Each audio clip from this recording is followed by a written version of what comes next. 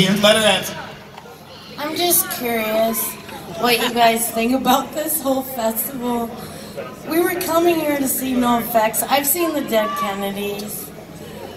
I just wanted to see NOFX. Which version, the real one or the other one? The one in 1985, May 1st. That would be the real Newport, one. Kentucky. Oh, wow. All right, so what do you think about NOFX not being here? Keith, you want to go? Come on, bring it. Jack, you've got an opinion on this too, I'm sure. I've got opinions. Get back on stage, Oprah. No, I'm asking questions. All right, well, I want to hear what you think too, but let's start with Keith. I think that was an attack against my sexuality, and I'm actually I feel offended on that, Jello. All right, come on, Keith, what do you got for that? I am actually upset that NOFX is not here.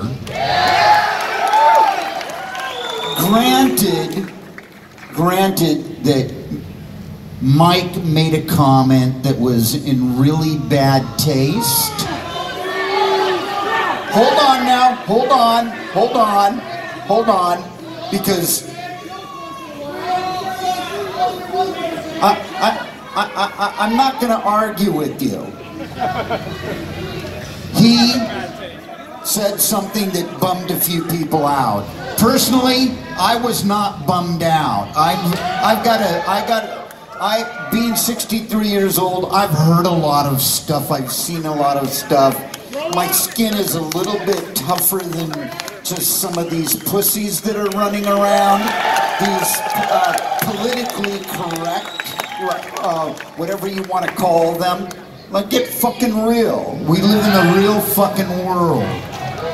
And the thing is that the guy that killed all of those people, it could have just as easily been punk rock bowling. It could have just as easily been a Kanye West concert. It could have just as easily been Katy Perry. He scouted at least two other festivals. It just happened to be a country western, something that I wouldn't attend, but... I mean, in some cases, I think some people are getting overly hypersensitive, and part of the reason, there's two reasons they are. Number one, they're tired of having the verbal shit kicked out of them by bigots, and they're just sick of it, number one. And I get that, and would like people to be a little more humane to each other. And the other thing is, every new generation of people finds different kinds of ways. When they decide they want to get radical, they look for ways to do it that other people haven't before. And that's where you're getting some of this stuff about, we want no more microaggressions, and we have to know if anything taught in this college class might actually traumatize me and stuff. And enough of that, you can't teach anybody anything anymore. This is true. And nobody has pulled more of that shit over the years than fundamentalist Christians, who say it's religious discrimination if we don't let them force their religion on everybody else. That's right. Sorry, Hobby Lobby, you're better off on fire, thank you very much. What an easy chain to boycott. There was nothing there for me to buy. Why would I ever want to go there? But back to NOFX, it wasn't just Mike who said it. I think it started with Melvin and kind of made the rounds. And on the surface, it's kind of like, yeah, sick humor. That is part of punk rock, and that's almost something like something I would say. Yeah! But I wouldn't have quite said that in that circumstance, because I would have been a little more aware, you know, in part because I am a fan of some country music myself, and I'm amazed, blown away at how many country music fans and even country music musicians are into my shit, too. And what that means is, if I said, oh, too bad it wasn't country music fans who got murdered by some psycho, how could I look Reverend Horton Heat in the eye again after that? How could I look Junior Brown, or Hank III, or Steve Earle, or Jesse Dayton, or the Super Suckers in the eye again after that? I mean, I think a little more like that now, and so there's many other comments that have gotten me in trouble over the years, especially with girlfriends and stuff at times,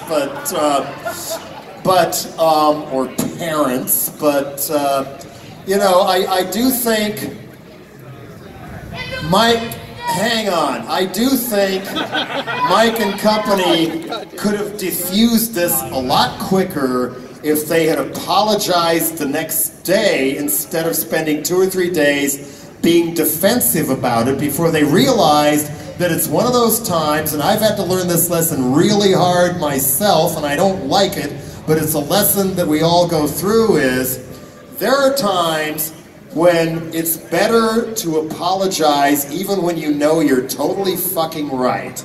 Just so we can all still be friends, stay on the same page, and move on. I think it's highly possible that if NOFX had apologized the next day or even that night, because the drummer knew what had happened immediately, and was saying on his little mic, trying to get him to shut up. They could have huddled before the encore. Okay, we better defuse this. Go out, apologize, and they would probably still be here. Yeah, but it's not honest. It's not honest. I got a problem. I'll say that I got a real fucking problem with it. I think it's fucking ridiculous. And I don't understand what is ridiculous? I think it's ridiculous that they can't make a fucking joke and just say whatever they're fucking saying, and people just don't let it go. It's like...